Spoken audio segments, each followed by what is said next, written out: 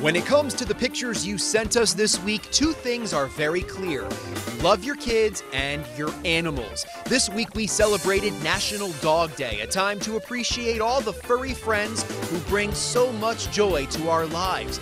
I mean, how can you not smile looking at this puppy, #adorable, and so many of these pictures are of rescues given a second chance at life, and what a good life it is. As we get ready to say goodbye to August, everyone is enjoying the views that summer brings, like this field of sunflowers in North Branford, and many kids trying to hang on to those remaining days of vacation by enjoying their time outdoors. But as we all know by now, time has run out for many of them. This week, countless kids of all ages headed back to the classroom. With their backpacks and dressed to impress, some parents sent their kids to school for the first time. Ashmer and Jaden are going into 4th grade, Nyron is now a freshman in Waterbury, and so many others are entering their final years of high school, all grown up.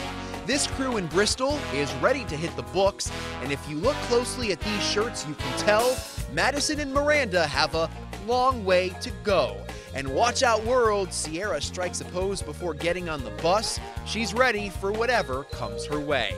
From everyone here at News 8, we wish all the kids and their families a happy and successful school year.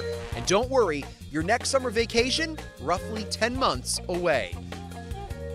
10 months and they are probably already counting down. I love it. Let the countdown begin. Don't forget to send us all your photos through Report It. Just log on to our website, WTNH.com, or use the News 8 smartphone app.